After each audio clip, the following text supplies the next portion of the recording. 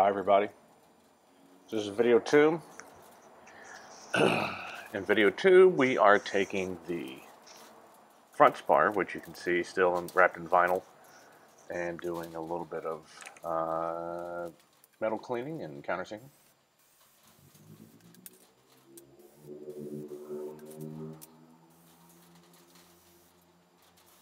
What you actually see is the stringers that go into the front spar have been clecoed on with cleco clamps, half-inch cleco clamps, which is required as they have been a little curved from the shaping process.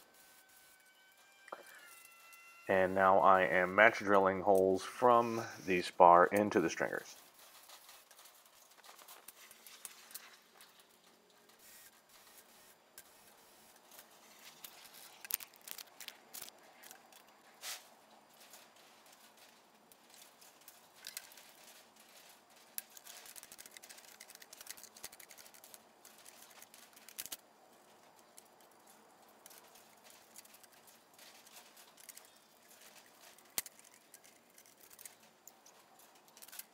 There's also a big doubler for this front spar as well, which you'll see me start to deburr here in just a minute. After I deburr the stringers,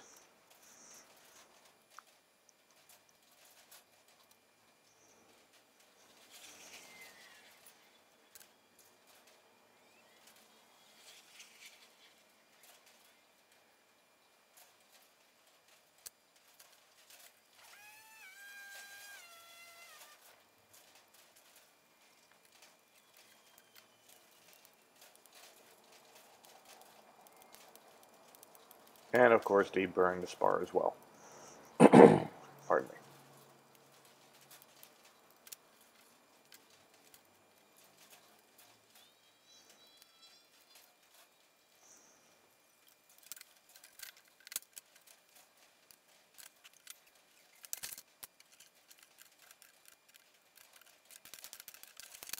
Right, so you have to match drill two sets of holes into these stringers. One is from the main face of the spar, and the other one are for the flanges.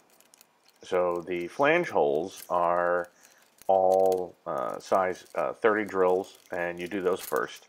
Then the instructions are very clear. You remove the stringers, you deburr the holes, and you make sure there are no metal bits. You don't want any metal shavings in between the two pieces to in any way slightly adjust the position of the stringers. So you remove the stringers, you deburr everything, then you cleco the stringers back on. Then, because you will have another tight fit of the stringer to the spar, then it'll be in the correct position. Now we are going to go and match drill all of the number 40 holes that correspond to the stringers that are in the flange. Found out something very important that day is that electric drill that I use, while nice and lightweight, can only handle about 250 holes per charge. Of course, it's also drilling through rather thick aluminum.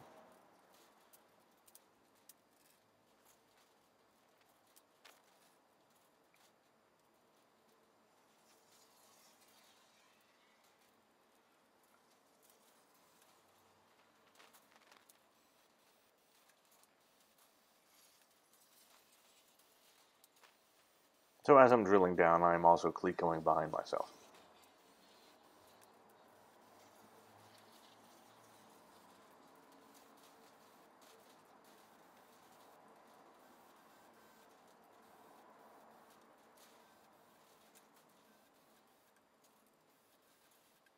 The thing is, the stringers come completely undrilled. It's just a piece of angle aluminum or bent angle aluminum that you slightly shave some of the edges off so it's tapered, and then you have to drill all these holes. So this thing is not made in any way with any pre-drilled anything, and it's so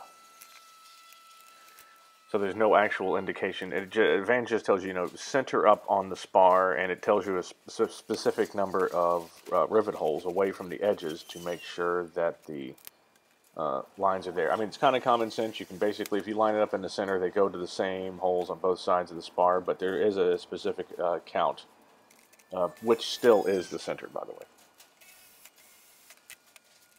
Anyway, now in this ending, in the next video, we will start doing the doubler work for the front spar. See you.